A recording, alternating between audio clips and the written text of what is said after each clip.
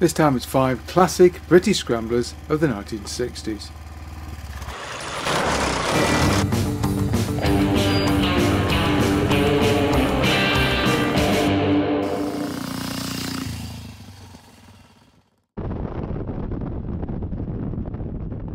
The 1960s was the period in which motocross, or scrambling as it was then, really came of age. It was also the era in which the British slowly were losing their grip or dominance of the sport. But they weren't quite done yet, and so here are 5 classic British scramblers of the 1960s. The Greaves Hawkston. I thought I'd start with the Greaves because it's named after the motocross circuit where I now live, the circuit in question being of course Hawkston Park. The company was founded by Bert Greaves in 1952 and was funded by the fact that this company manufactured Invercars. The company's first machines were fitted with British Anzani engines, but of course like everybody else they would soon move on to Villiers power units. But Greaves was never happy with the power from the Villiers units, so he worked with Queen's University Belfast to produce a top end initially for the engine to make it more powerful, but then later a complete engine of their own. Incidentally, Queen's University Belfast, or QUB, would go on to have a considerable amount of success in Grand Prix racing in the 70s and 80s, and beyond in fact. In 1957 at Hawkston Park, works rider Brian Stonebridge would use his lightweight Villiers-powered Greaves to win the 350 race and place second in the 500 race, despite giving away quite a lot of capacity. And to celebrate this, Greaves' next model would be called the Hawkston. The Greaves uses a 249cc single-cylinder, piston-ported induction 2-stroke engine designed by Villiers of course, although the top end of the engine is of Greaves' own work. The Greaves frame features a trailing link front fork, although it's the main down tube of the frame which actually is very characteristic. It's a cast aluminium I-beam from which the engine and the back of the frame hangs, producing a frame which is both very lightweight and extremely rigid. And so effective was the 250 that Dave Bickers would use the machine to win the 1960 and 61 European Championships. The machine was extremely effective in the early 60s, but would be replaced by later machines with Greaves' own engine, such as the Griffin. The BSA Victor. In the early days of the sport, BSA had had a considerable amount of success with their Gold Star models. But as the 50s turned into the 60s, it was increasingly obvious that the machine was becoming obsolete. BSA would replace the Gold Star with bikes based on their lightweight C15 range. But whilst these machines were never as powerful as the Gold Star, they were much lighter and more nimble, and so would be much more competitive against the lightweight 2-strokes then coming into dominance. The engine would gradually grow in size through 250 to 350 and eventually 441, and at the end of production a full 500 cc's in the B50, although by that point even the bigger capacity and the use of a titanium frame on works bikes wasn't enough to keep the bike competitive. Head of BSA's competition department Brian Martin did a great deal of the work to develop the engine, taking it from 350 to 421 cc's in 1964, and by the end of the season he'd enlarge it out again to 441 cc's, which would allow works rider Jeff Smith to win that year's Motocross World Championship. Smith would repeat the feat again in 1965 with a dominant performance on the 441. Following on from his success, a roadster version was developed in 1967, and this model would stay in production until 1967 and the introduction of the B50. Of course, by this point, the B50 MX could not compete effectively against the European 2-strokes, although 71 would also see the birth of Clues Competition Motorcycles, or CCM, and this Bolton-based company, founded by Alan Clues, would continue to be successful using the BSA B50 engine long after BSA itself had gone bankrupt. The Dot Demon.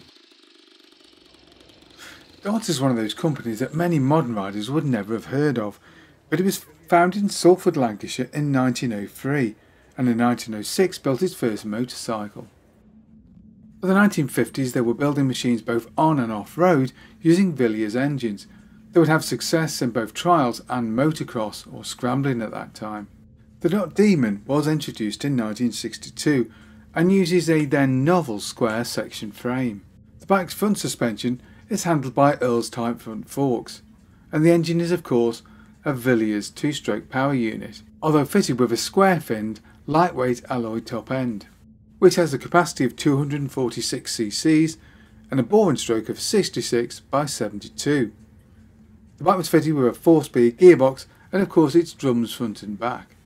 And of course the Dot was successful in both trials and scrambles, because although it gave away quite a lot in terms of top end power to BSA's mighty 4-strokes, it was considerably lighter at just £215.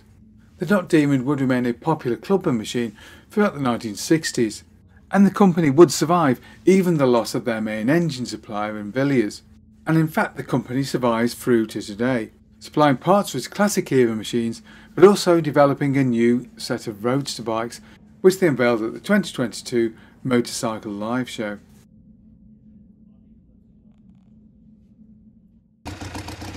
The Rickman Matisse.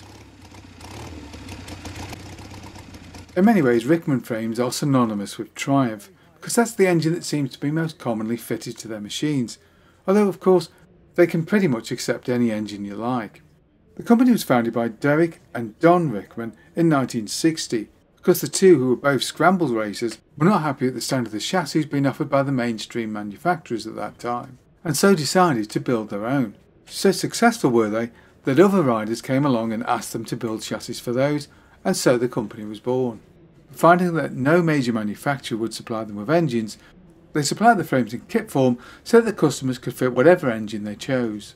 And while Triumph Parallel Twins were perhaps the most popular, Steve McQueen owning one for desert racing, it was not the only power unit fitted, and other units from BSA and Matchless would be commonly used, as well as 2-strokes from Bultaco.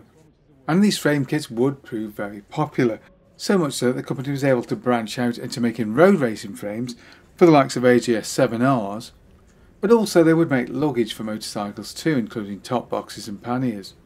And in the 70s they would build chassis kits for the likes of Honda CB750s and the Kawasaki Z1, whose frames were simply not up to the job if you wanted to go road racing or if you simply wanted a fast road bike. And also in 1970, 200 Interceptor Series 2 engines would be fitted into their road frames to create the now very collectible Rickman Interceptor.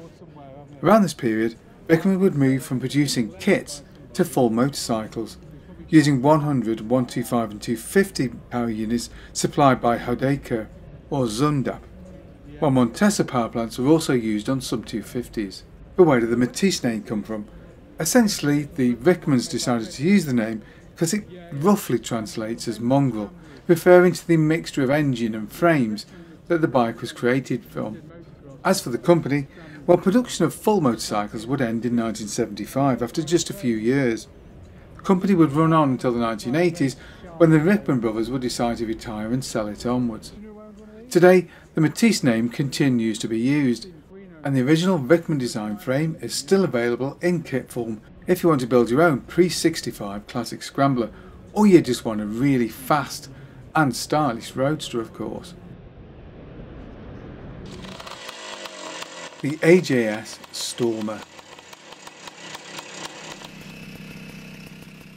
Now the AJS Stormer was of course born from the dark days of the collapse of Associated Motorcycles and the creation of Norton Villiers. The engine used was of course Villiers 2-stroke Star Maker unit.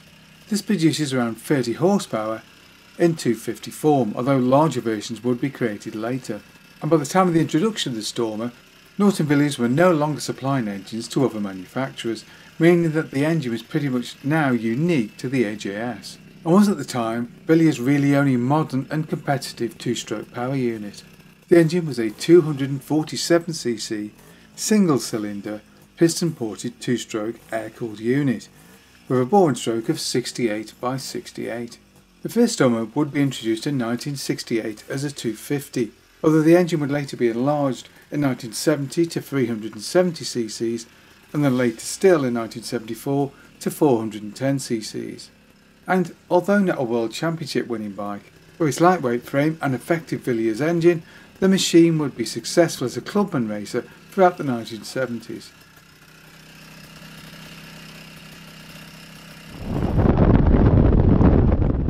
What other bikes or groups of bikes would you like to see in future videos? Maybe you got a bike we can use for a test ride. Either way, get in touch below.